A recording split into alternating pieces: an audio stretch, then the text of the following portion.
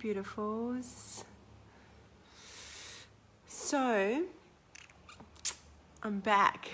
I'm back from Womb Retreat. I'm back from Sexpo. I'm back. And yeah, I'm just coming on to say hi and to also address something that's been coming up that comes up for a lot of my clients. And it's also been in me. So yeah, let's talk about that. And the thing is about the fear of fucking things up, right? So if you have this fear, if you know that you are consistently trying to get things right or not fuck things up, then let me know, like give me a comment below, give me some hearts. And if this resonates for you, if you feel this fear that comes up and somehow it stops you from being your full expression, let me know, because I feel like one of the things that's really helped me in this, because I've had this and it still plays out at times in different levels, is actually speaking to other people, speaking to my clients, and hearing from them that they have this fear of not getting things right, of saying the wrong thing, of failing, of fucking things up, all this kind of stuff. And it plays out in all areas of life. So the thing that has really inspired me to come on and share this today is that I was speaking to a man earlier and he was berating himself, like almost annihilating himself consistently up in his head about, I shouldn't have done this, I should have done that. If I'd done things differently in my life, then maybe I'd be there. I don't even know if my purpose, I'm not even living my purpose. Why am I not here yet? I shouldn't have, I tried not to be a bastard, and then, and then I got walked over, and then, some of the things were about not feeling acknowledged, and then being cut down. And one of the things I said to him was, well, where are you acknowledging yourself? Are you acknowledging yourself? And he said to me, I don't even know how to do that. I don't know how to acknowledge myself. And I said, can you see that you're constantly cutting yourself down? Like constantly. And he was like, yeah, I can see that. And so, and then there was this kind of this drive of I have to know everything. I have to understand everything. I have to, why is this happening to me? Why does that happen? Why do people do this? Why did this? Why did that? Why did da-da-da-da-da-da? And it was this constant search for understanding, for meaning, and in the process, cutting down himself wherever he wasn't good enough, right? So my question to you is, where are you cutting yourself down and not acknowledging yourself? And it's like we have this monkey mind that drives us freaking nuts. Like, who else is driven nuts by their monkey mind that consistently is analyzing things and trying to find answers for things and trying to make meaning of things, right? And so one thing that we spoke to was the longing for connection and intimacy and sexual exploration and all this kind of stuff. And my question was, well, are you giving any of that to yourself? Where are you giving yourself your own sexual exploration, and giving that love, that you're wanting to give out? Where are you giving that love to yourself? Because as soon as you start looking for someone to give to, for someone to explore sexually with, you have to check in with yourself and see, is this coming from a place of lack? Am I wanting to do that because it's fulfilling something that I don't have? Or is it from a place of, I have this amazing sexual, self-loving relationship with me and I want to share that with someone, right? And because if you go the first way, you're not probably going to attract a healthier relationship. You're probably going to attract what I call a wound mate. And you're contracting that because that person is fulfilling a void that you haven't filled up yet. And then you're going to be relying on them to keep meeting those needs. So you have to have this epic relationship with you first. And this means recognizing all the ways that you are cutting yourself down, all the ways that you are not enoughing, all the ways that you're not acknowledging, right? You have to fill yourself up. This is so vital. And in that process, one of the things we spoke to was, well, I'm trying to find this purpose. I should be living my purpose. And I said to him, what if your purpose is to love yourself? What if your purpose is loving yourself, and then from that place, then your purpose will naturally just show up. From that place, something will come that is your magic. Instead of trying to find what you think you should be doing or how you think you should be doing things, what if in the process of making your purpose loving yourself, that your actual purpose came through with effortlessness, right? And so this is some of the things to reflect on. And I think the other piece to that is the importance of self-compassion, right? And I think there's this kind of piece that I'm seeing in the collective consciousness of, let's work on ourselves. This constant kind of, I need to work on myself. I see that, oh, I'm fucked up in that. I need to go work on that. I'm fucked up in that area. I'm not doing this properly. I need to work on myself. I need to heal myself. I need to do that. I need to do more meditation. I need to do more affirmations. I need to go and get that healing session. I need to go to this workshop. I need and it's all coming from this place of like, that there's something wrong with me, right? Constantly like, oh, there's something wrong with me that I need to fix. And, we want these big, intensive healing experiences, which, have their value. I'm a healer, so I know, and I do workshops, and I teach workshops. But there's this piece in there that I think there's this gentle softness that's wanting to come through, right? This piece of just holding yourself and just giving yourself the things that you long for, and getting, I guess, coming from this place of what is it that I long for and how can I meet this in me, right? And you may need support with that. You may need help, right? So, yeah. And so from this place, right, and this is what happens, from this place of self-compassion, of building this emotional bank balance, Matt Kahn talks about this, is that this is where you raise your vibration, right? So then all the things that you're actually longing for will naturally show up, because you're not trying to find them from a place of, I don't have that. You're coming from a place of I'm enough as I am. I don't have to get things right, and I'm giving myself full permission to fuck things up. I'm going to give myself full permission to go into this. And this is another piece too, and I'll come back, is one of the ways that I'm finding that's helped me to heal the things that I'm afraid of fucking up is to actually fuck things up, and to actually go into it and to own it and to be like, yeah, I fucked up, and that's okay, because I'm human, right? And I can choose differently next time, and maybe I won't choose differently, right? Maybe I won't choose differently, and that's okay too, right? Because at the end of the day, like, me berating myself or shaming myself is actually going to put me in a shame cycle, where I'm probably going to end up doing that thing because actually there's shame there. So it's about bringing it into the light and embracing that, right? Embracing our fucked upness, ultimately. And I had a conversation with a friend recently, and she's like, she said something about, oh, that's fucked. And I'm like, yeah, we're all pretty fucked. We're all pretty fucked up. We just got to own it, right? We just got to own.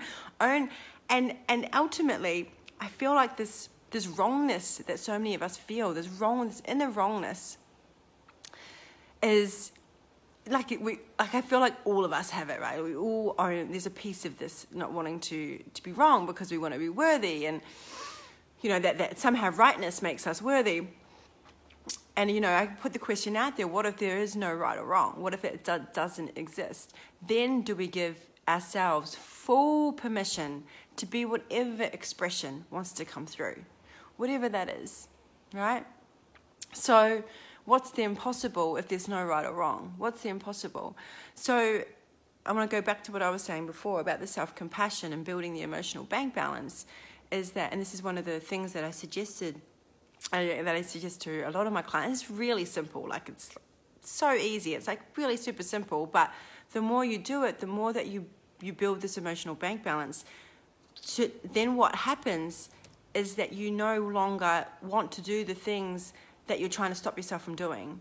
So it's like, if you're doing things and you're like, I shouldn't be doing that, or that's wrong, or that's bad, or that's not conscious. Oh, I shouldn't do that. It's not conscious, or it's not spiritual. Or this like how many rules are we putting on ourselves for what we should and shouldn't be doing, even in this consciousness, right? And then the question is it really conscious if we're telling ourselves we have to do it to be conscious, right? We could get deep into this.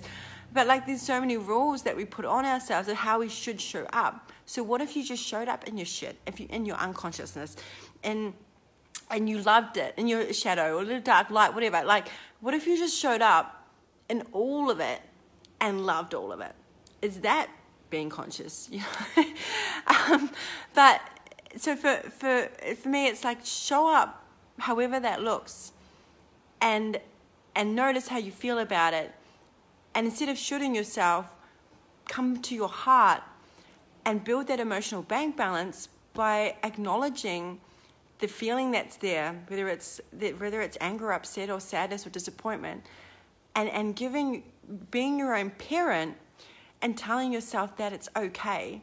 It's okay that you fucked up. It's okay to get things wrong, or you're safe. I'm here for you. And this is really simple, right? It's so simple.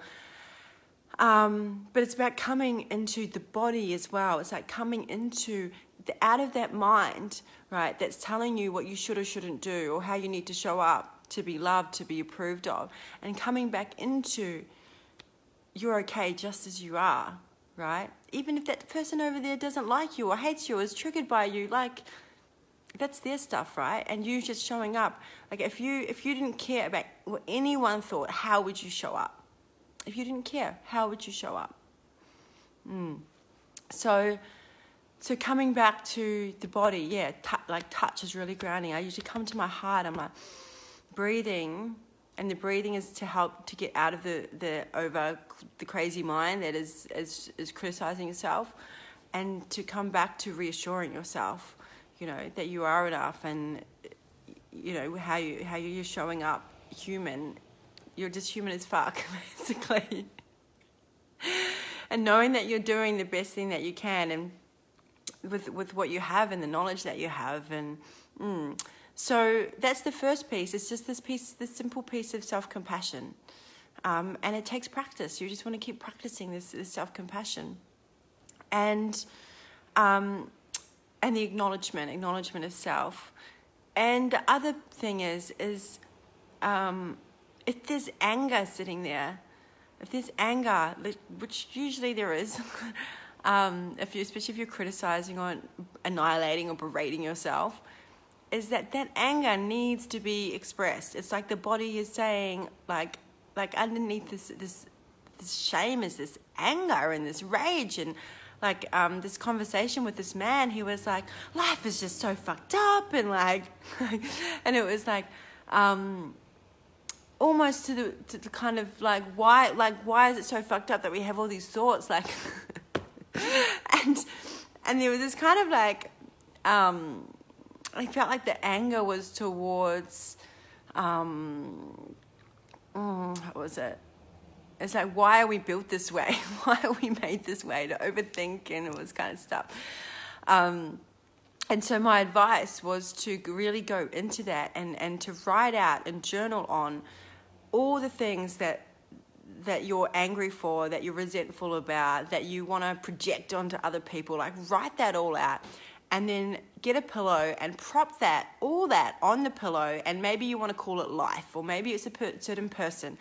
You want to do that, and to actually go into that anger and to fully express that anger onto that pillow, onto that thing, and yeah, like getting it all out, whatever it wants to be, and giving yourself full permission to go there, right? Because this is why you're all up in your head, because underneath it's like this not wanting to be in the body. It's like, I don't want to, it's like all this anger and this stuff is inside me, in my body, and this shame is in my body, and I don't want to feel it because that's painful. So instead, I'm going to be all up in my head over analyzing what this is about. But the medicine to this all is to actually be out of the head and in the body, which requires you to feel. So that it's kind of the thing. It's like the anger about always being in the head, right?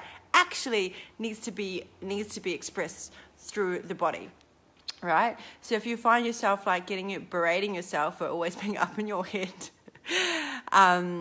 it's showing you that it's time to express from the body. So this means things like punching up, like using your throat, voicing, swearing, jumping up and down, like all the things that you probably shut down as a child, like getting that out.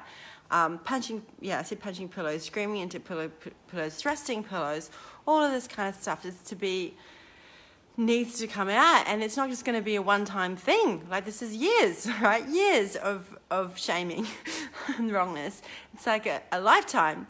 And so this is where the peace needs to come through, of like actually owning that and finding the love of the anger, find the love of that expression, finding like, the joy in that, because on the other side of that expression is the joy, is the bliss, is the orgasm.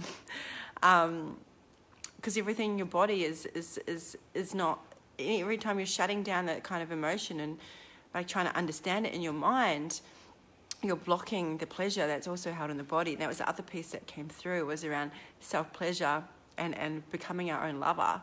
And instead of looking for, I want to give to someone, I want to give someone my love, and I want to be someone's lover, it's actually about, are you being your own lover first? Are you touching your hand in a way and honoring and worshipping starting with your hand? Are you worshipping yourself? And if you're not, well, you can't worship someone else. You've got to, because sometimes that might be coming from a place of approval. And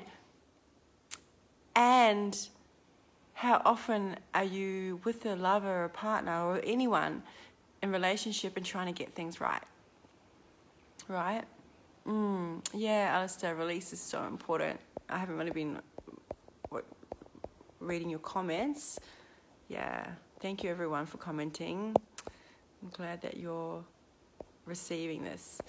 So just to recap on the tools that I've shared, is the self-compassion, really simple practice, coming to the body, touching the body, breathing in, giving yourself the words that you long to hear from someone else. Anything that you're wanting someone else to say to you is actually what you need to say to yourself. And the brain actually can't tell the difference between someone else's words and your words. And any complaints that you're having about other people is to turn them around and to say, well, where am I doing this with me? Not being acknowledged, well, not being appreciated, well, where are you not doing that for yourself? And as soon as you start to do it for you, I can guarantee you that suddenly people are going to show up and start seeing you and appreciating you, right? And then that feeling the anger and expressing the anger and those in that healthy way. So yeah, that's all I had to say. I really just felt like this needed to come out. And this is some of the stuff that I actually share in my book. Like, these are some of the tools that are going to be in my book. So I'll put my little link up there. It's so close to being finished. I know I've said this for like the last month, but it really is this time. It really is. But I'm being compassionate on myself for that and not putting pressure, because when I was putting pressure on myself to finish my book, it felt like work and it felt like it wasn't flowing. And then as soon as I dropped the story of needing to have it done, it was like suddenly like all the magic came through. And and then like that's how it works. As soon as you stop shooting and berating yourself and trying to get things right, then you allow the magic to naturally come through. So if you're out there and you're like, oh, what's my purpose? Right now, I'm going to tell you, your purpose right now is to love yourself and to stop trying to get things right and stop trying to do what you think you should do or what people telling you to do. It's like, actually just love yourself and the answer will come. It will come. Yeah. All right. So, so if you guys want a pre-copy or first release copy of my book, which will be discounted, it's tinyurl.com/heallovebook. And then you just put your email in, and then when the first release comes out, you'll get an email to purchase it as well. So I hope you enjoyed my live stream and got something really beautiful out of it. Even if you just incorporate one of those things, I promise it'll start making such a difference. I think, sometimes it's about just bringing it back to basics. The gentle, soft self-love and self-compassion can actually change our lives. So it's what happened for me, and it's how I gave up so many ways that I wasn't loving myself and transformed my life. Anyway, loves, I'm going to go now. Thank you for listening. I'm so grateful to each and every one of you for being here and listening to my message. Until next time, much love. Bye.